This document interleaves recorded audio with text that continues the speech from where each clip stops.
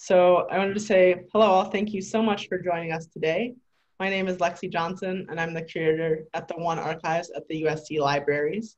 I'm delighted to have Ben Cuevas joining me for the first in the series of conversations as part of the exhibition Safer at Home. For the exhibition, which I've been creating in real time, I've been selecting items from the One Archives collection that resonate with and reflect on the ideas of safer at home. While the exhibition began as a way to reflect on the ordinance issued as a response to the coronavirus pandemic, it now applies equally to the protests in response to police brutality. They are, of course, inseparable. COVID-19 is disproportionately affecting marginalized individuals. Police are killing Black and Brown and trans individuals. Thus, I wanted to probe what safer at home means in a world shaped by structural racism, classism, sexism, homophobia, and transphobia. Whose safety? Whose home? As defined by whom?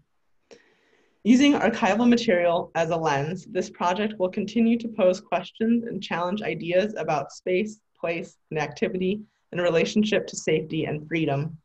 These archival materials act as a mirror, bringing the past into the present and offering perspective on what is happening today. They highlight people, events, and activities from the past, but offer inspiration and comfort, as well as challenge in the present. To complement these archival selections, I thought it was essential to include the voices of queer of color contemporary LA-based artists in this project. I've invited 4 artists to participate, and their work is available online in the exhibition. In addition to today's conversation, I am planning an in-person exhibition of all of these materials when it is safe to do so. I wanted to do something generative now, but also offer the opportunity to see these items in person as both something to look forward to and a way to continue this conversation. Before I introduce Ben and we dive into today's conversation, I want to make a few housekeeping remarks. This conversation is meant to be about 30 minutes. Ben and I will discuss his work, thoughts, and reflections on the current moment. There may be time for 1 to 2 questions at the end, but I encourage everyone to post all their questions into the Q&A box.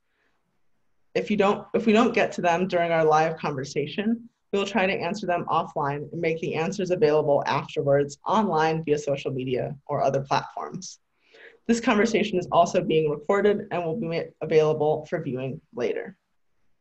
And now, as a way to begin, just a bit about Ben.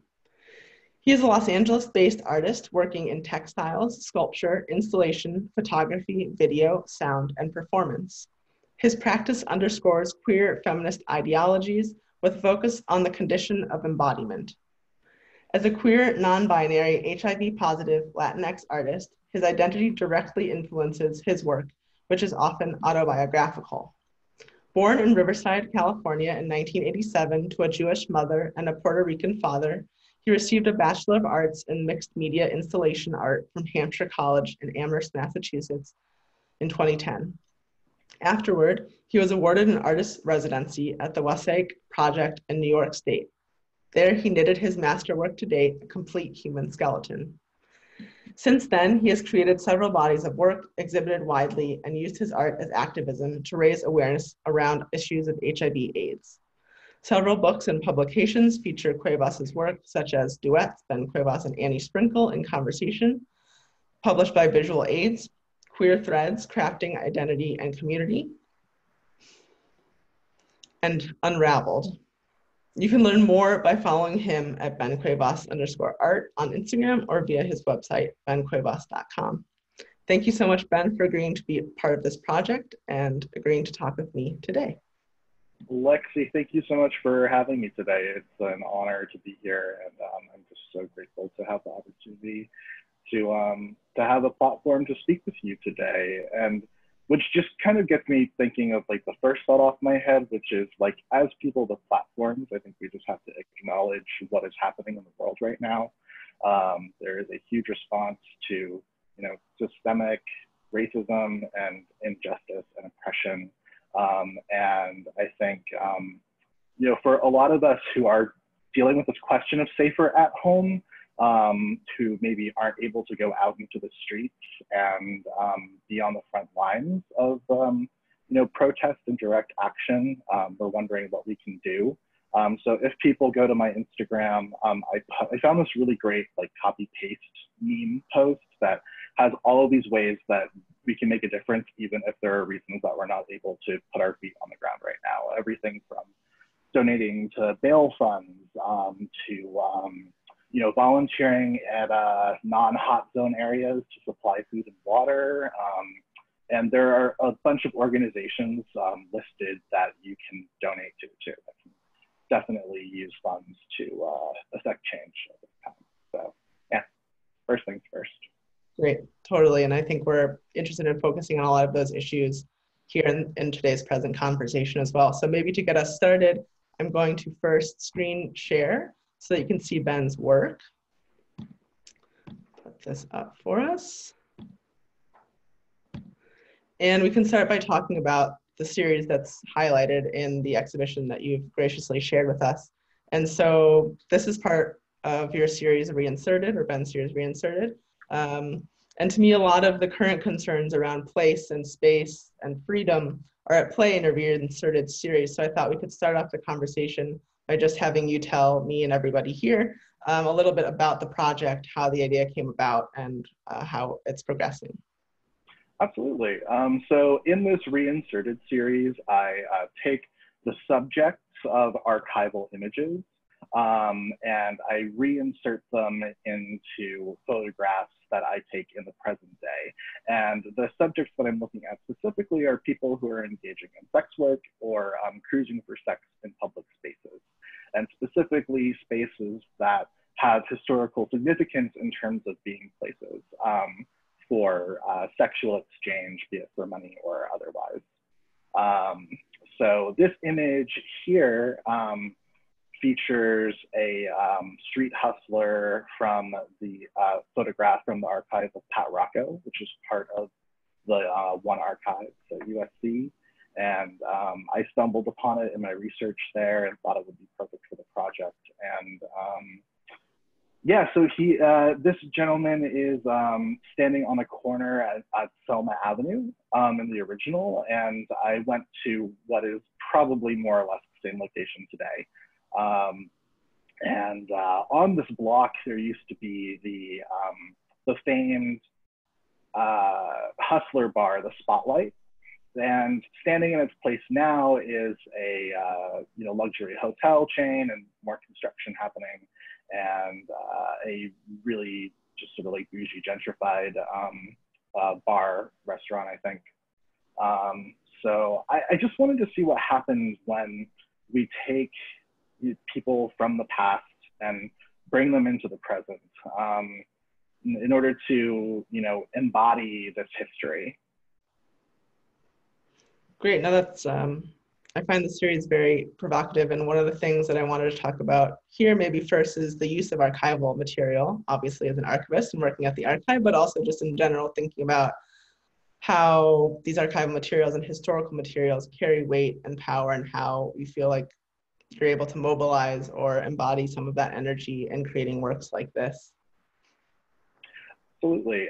So I think I first started using archival imagery in my work in an installation I did called Ghosts of the Trucks of the West Side Highway, where I was working with the idea of truck cruising in New York City in the 70s.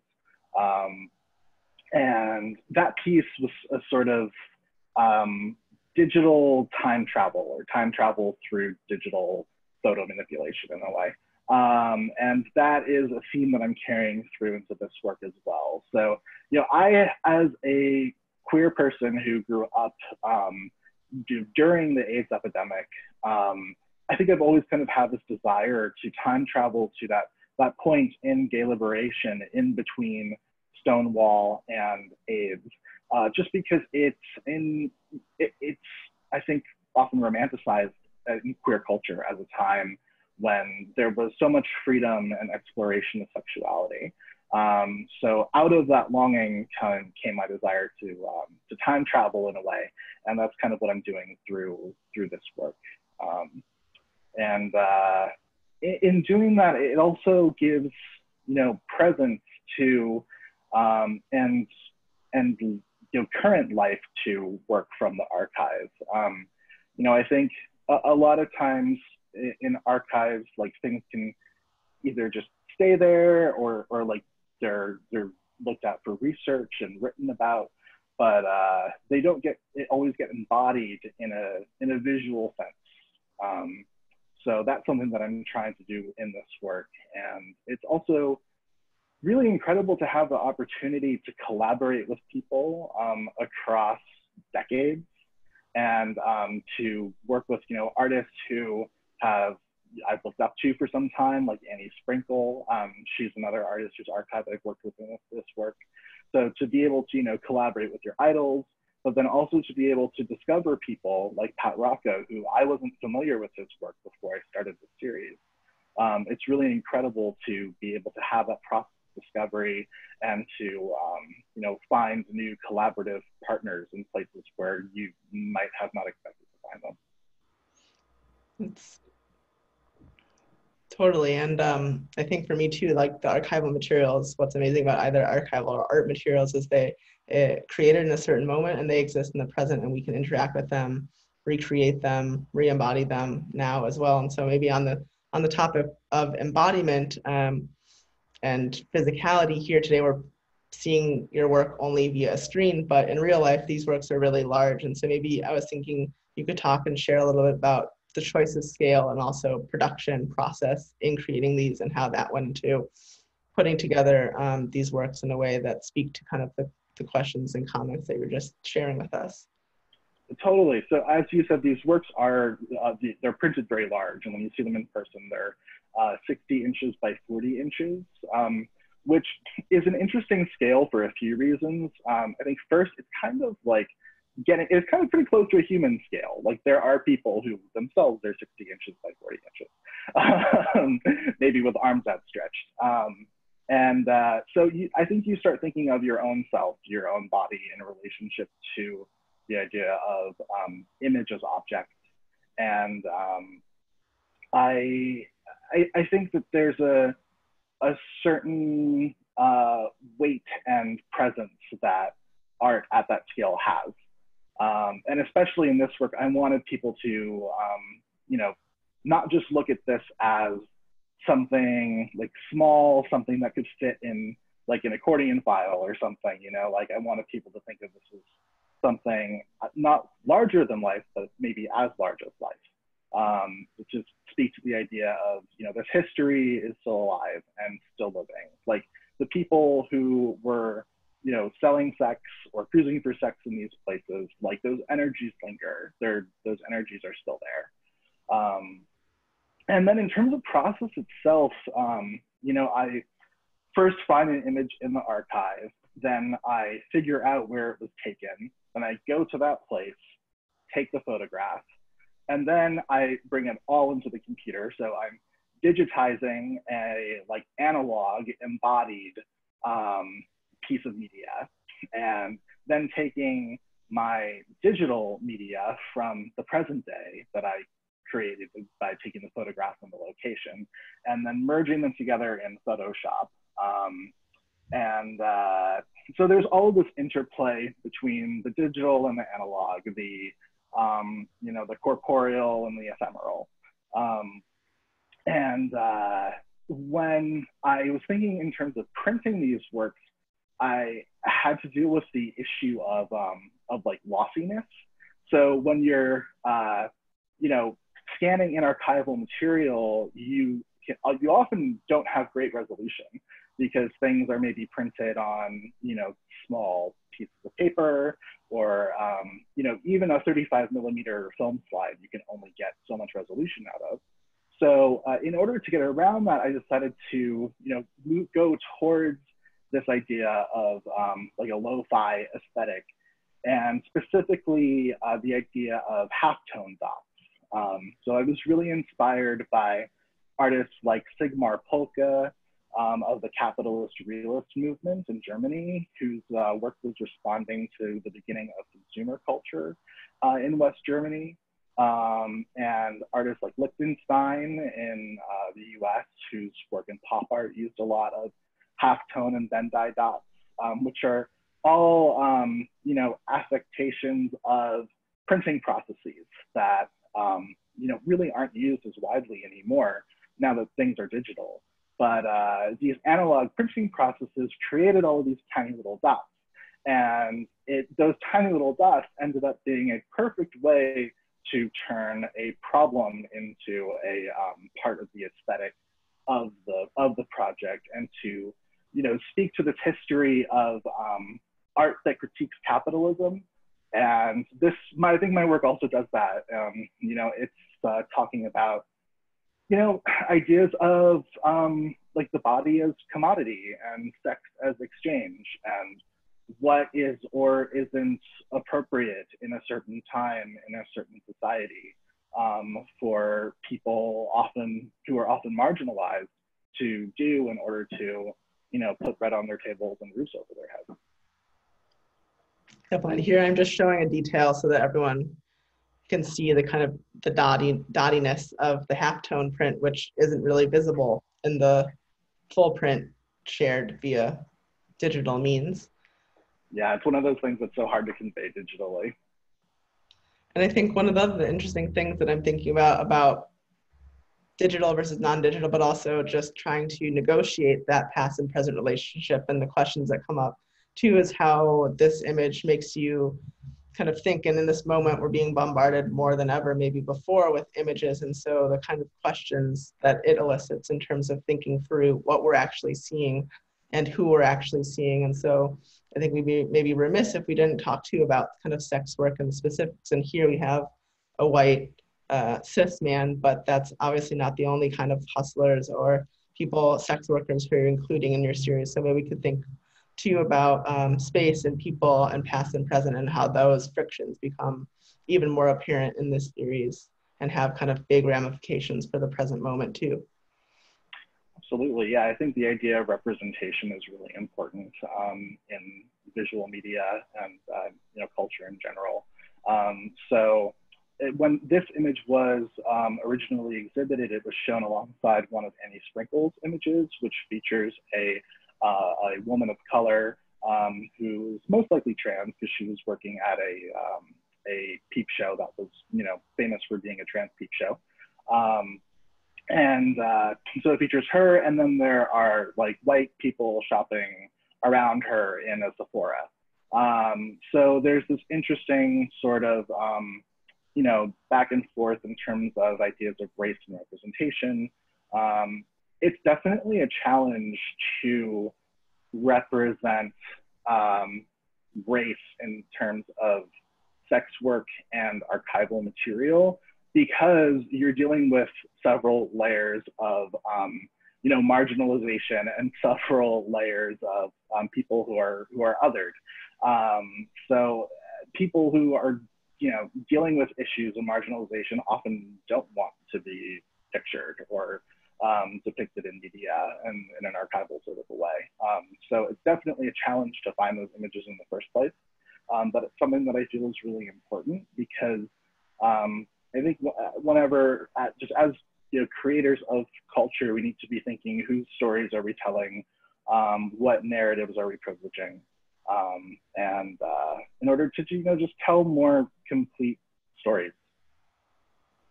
Yeah, and here in this image too, I mean, obviously the man is white, but then you've chosen to put him into a scene that has a kind of African-American woman on her cell phone in the distance, in relationship to, as you said, a kind of gentrified location, and one that's being built up. So even though the archival material in this case might be of a certain kind of depicting a certain kind of representation, there's a way in which you start to open that conversation by putting it in this photograph. I'm sure you could have chosen a photograph of the present day that didn't include the woman on the right.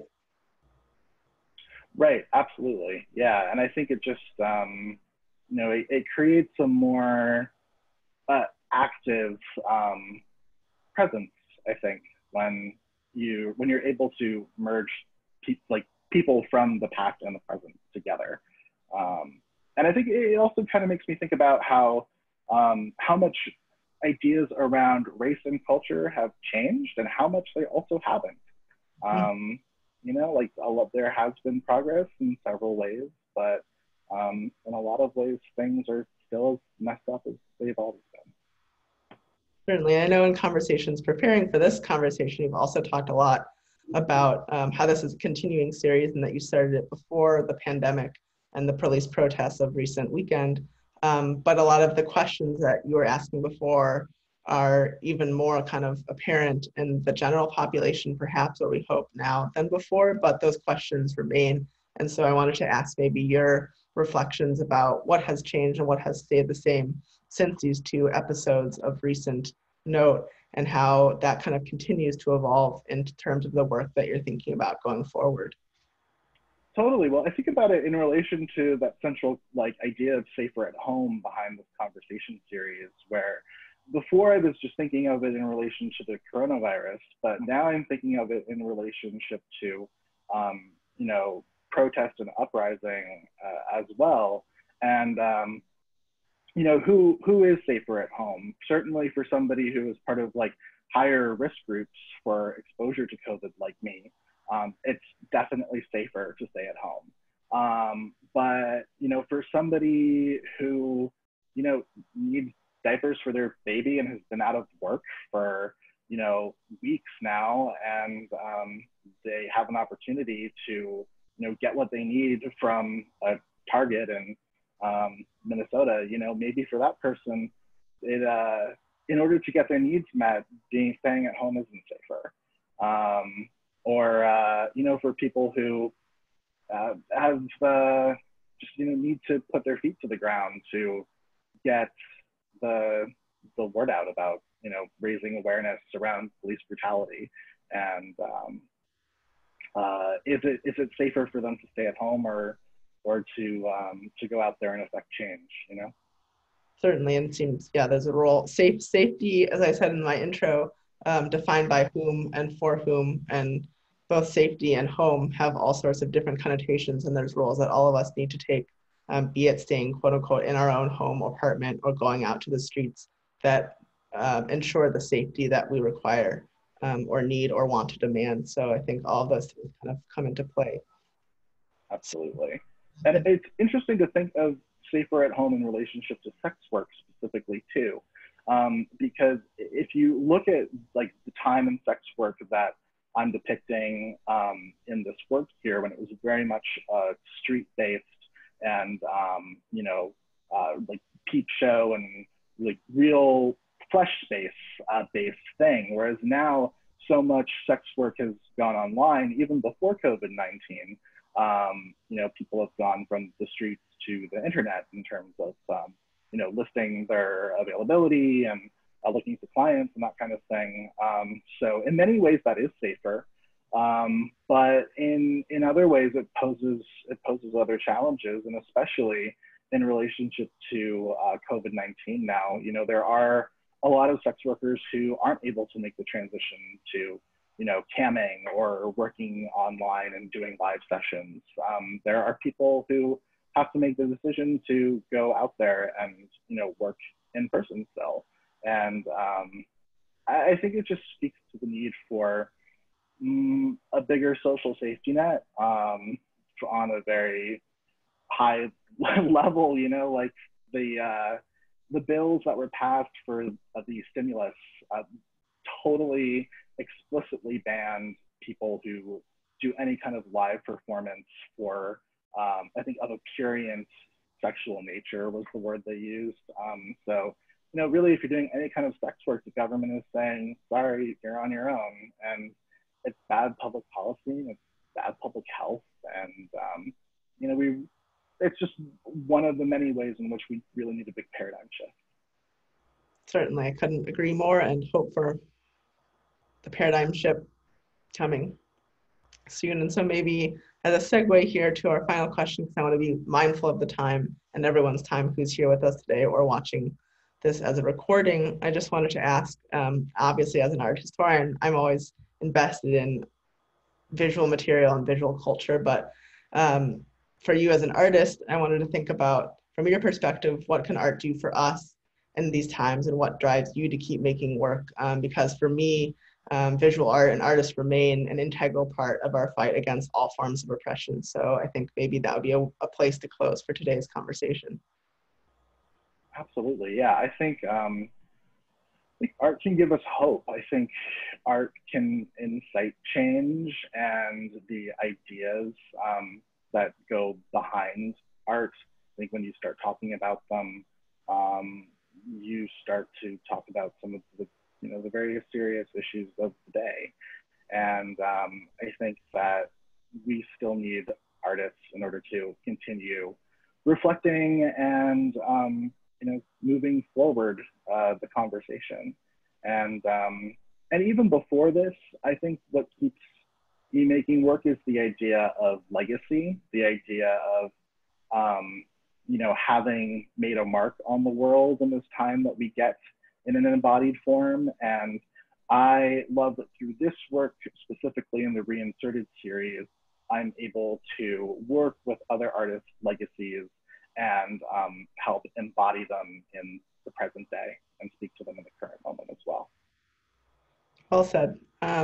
Thank you so much, Ben, for joining. Thanks for those for coming to the live session. And I look forward to a continued conversation in other forums and platforms and the exhibition in person whenever it's safe to do so. So thanks again.